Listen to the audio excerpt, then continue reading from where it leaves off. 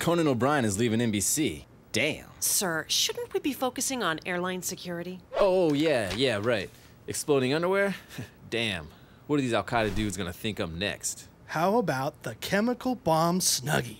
My first State of the Union is only a few weeks away.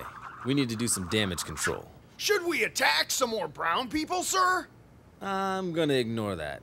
There's only one thing we can do to restore the public's faith in air travel. Pack a bag, folks. We're flying commercial. I hope one of those Al-Qaeda punks with a bomb around his ballsack sits next to me! I'll go all Washington Wizards on his ass! Relax, Rom. The sooner we can get through security, the sooner I can join the Mile High Club.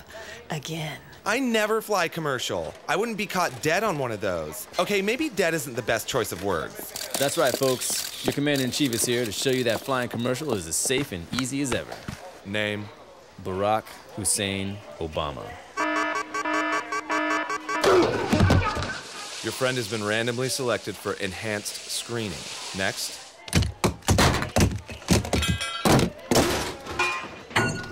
Iska Taksim! Was that Arabic? Navi! For I will destroy your ass! Please step in front of the full body scanner. Sir, or ma'am, are you concealing something in your pants? Why don't you come and check for yourself? Okay.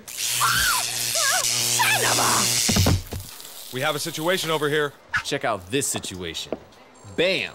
Now these are abs. That Jersey Shore punk has nothing on me. Oh, great. Now I look like 70s Bush.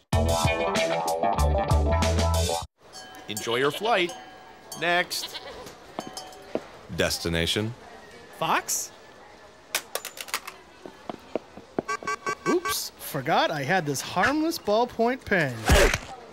I thought he had a crotch bomb. Everyone stay calm. I recently learned to disable a crotch bomb using only my mouth. Ooh, a solar-powered Gorilla Lawn ornament with iPod dock. That'll look fantastic in the rose garden. Does anyone have a Xanax? See? Safe and easy. Damn, I need a drink. Crotch bomb! Damn.